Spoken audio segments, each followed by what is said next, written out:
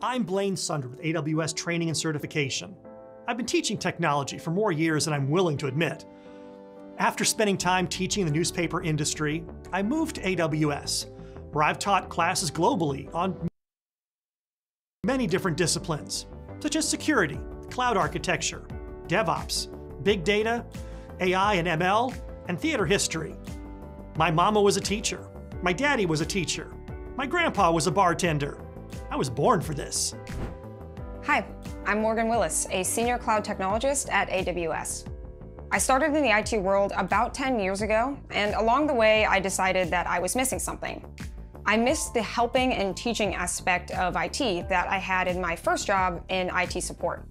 So I went into teaching software development in different areas around the US, and then I eventually landed here at AWS, where as a cloud technologist, I get to support others in their cloud journey every day. And I'm Rudy Chetty. I come from sunny Cape Town, South Africa, home of biltong, boerewors, and bunny chow. I'm a solutions architect and have been with AWS for over 3 years. Teaching is my passion, and I can't wait for you to dive into the course and learn. Ngiyabonga Gakulu, feels geluk, thanks a lot, and good luck.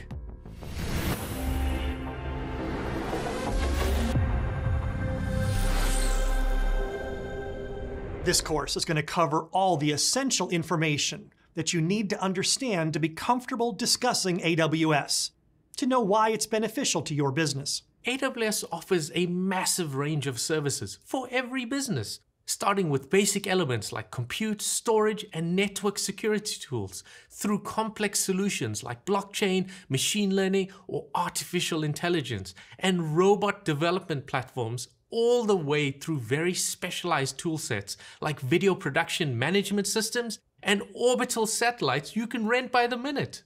All that, however, is way more than we have time to cover in a foundational class like this one. So let's simplify the conversation by starting with the fundamental cloud compute model. Almost all modern computing centers around a basic client-server model. Now, I know it can be more complicated than that, so let's take a look at our coffee shop. This coffee shop is going to give us some real-world metaphors to help you understand why AWS can change the way your IT operates. Let's make Morgan the server, the barista, and I am the client, the customer. I make a request. In this case, it is for coffee. Now, in the computing world, the request could be anything. It could be rain pattern analysis in South Africa, or the latest x-rays of your knee, or videos of kittens. Whatever is the business, basically a customer makes a request, and with permissions, the server responds to that request. All I want is a caffeinated beverage. Morgan represents the server part of the client-server model. In AWS, she would be called an Amazon Elastic Compute Cloud, or EC2, an EC2 instance, a virtual server. So from an architectural point of view, the transaction we did is really simple to explain. I, the user, made a request to Morgan, the server. Morgan validated that the request was legitimate. In this case, did I give her money? Then she returned a response, which in this case is a berry blaster with extra caramel shots. Now, in the real world, applications can get more complicated than just a single transaction with a single server. In a business solution that is more mature, it can get beautifully complex. To avoid this complexity, we're going to start simple. We will build this discussion out so it is easy for anyone to understand how these concepts build on each other.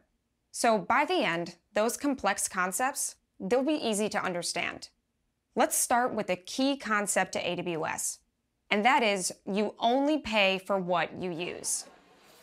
This principle makes sense when you run a coffee shop. Employees are only paid when they're in the store working. If Rudy or Morgan are off the clock, well, then they don't get paid.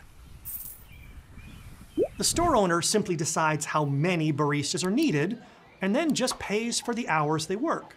For example, the coffee shop is about to release a new drink, the Pumpkin Monster Spice. In anticipation of this launch, you could always staff your shop with a dozen baristas all day long, just in case you suddenly get an unexpected rush at some point in the day. Only, let's be honest, for most of your day, you don't have near enough customers to justify paying for all those employees. And yet this is exactly what happens in an on-premises data center. You can't just snap your fingers and triple your capacity. At AWS, you don't prepay for anything, and you don't have to worry about capacity constraints. When you need instances, or baristas, you just click a button and you have them. Then when you don't need them, another click, and they go away, and you stop paying for them. The same way you don't pay for employees for hours that they're not working. So pay for what you need becomes the first key value of many for running your business on AWS. And that is really why we're here, to help you understand how AWS is built to help you run your business better. We hope you stick around for the entire course as we dive deeper into these concepts and help launch you on your journey towards being a cloud practitioner.